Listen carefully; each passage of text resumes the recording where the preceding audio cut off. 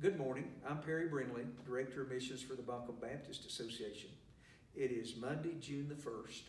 We're delighted to be with you and just to catch you up to speed as we are open back in the office now. As of Monday, May the 18th, we reopen the lobby. We'd invite you to come and see us. We're delighted that you continue to connect with us.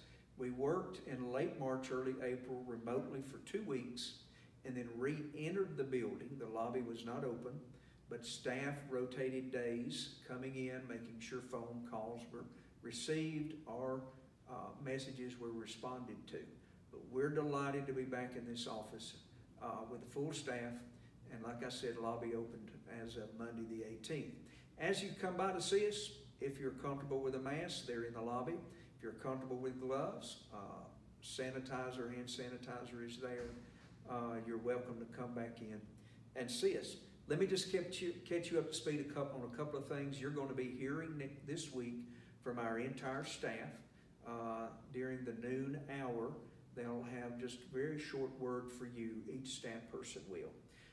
We're very grateful for the Buncombe Baptist Association churches who have partnered with Baptist on Mission, some 13 churches, in helping to provide food boxes that the Buncombe Emergency Management made us aware was requested.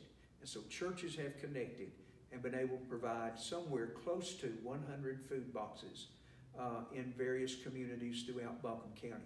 For that, we're very grateful for. We're also very grateful that as an association, we're partnering now over a 6-week span with Baptist on Mission to receive food boxes that are delivered to churches, so for distribution throughout Western North Carolina and their communities. So we've continued to partner.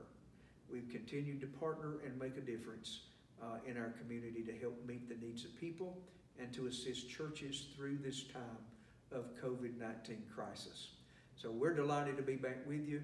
My message is for you, I am overwhelmed and blessed to have watched you online, to have attended your parking lot services, and have been able to see Facebook Live, just to have a part of what the strong leadership, pastors, staff, lay leaders of all of our churches throughout Buncombe County.